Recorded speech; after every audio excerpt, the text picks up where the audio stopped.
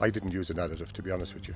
And when we got to use this additive, obviously it made a difference. You know, the cutting date, the preservation, and it comes back in the results and it comes back in the feeding, you know.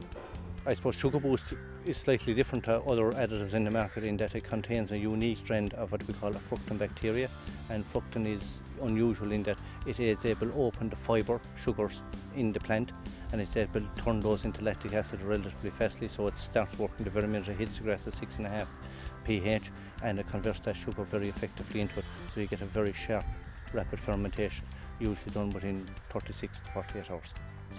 Well, what we find is that with every 3 DMD that we increase the silage quality and we improve the preservation, so a stable lactic acid preservation, what we're doing is we're getting the same animal performance from a kilo less purchased concentrate. I was cutting a strong grass there, like that was hard to preserve, and it was even harder to preserve when I wasn't putting it on an additive. So I changed two things. I changed the cutting date, and then I introduced an additive, maybe in the last 7 years.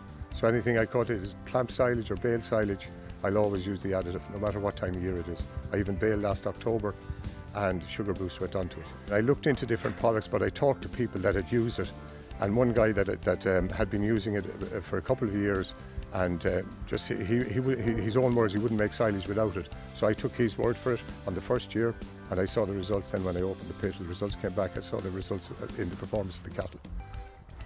We have 3 options available to farmers. We have our traditional product, which have been a 20 kilo bag, which is a granular free-flowing powder. Then we have a water-soluble, which contains, in the kilo pack, which contains a feeder, a bacteria feeder inside it. That gives you that advantage that you can mix the day before, so particularly suited to maybe doing your own contracting or your own silage or wagons, where you need to be just a little bit more prepared. In the past 2 years, we have introduced GrasZyme ULV, which is ultra-low volume.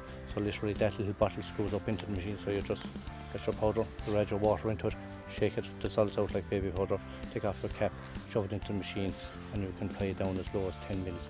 So it's very, very convenient for the contractor for the high output machine.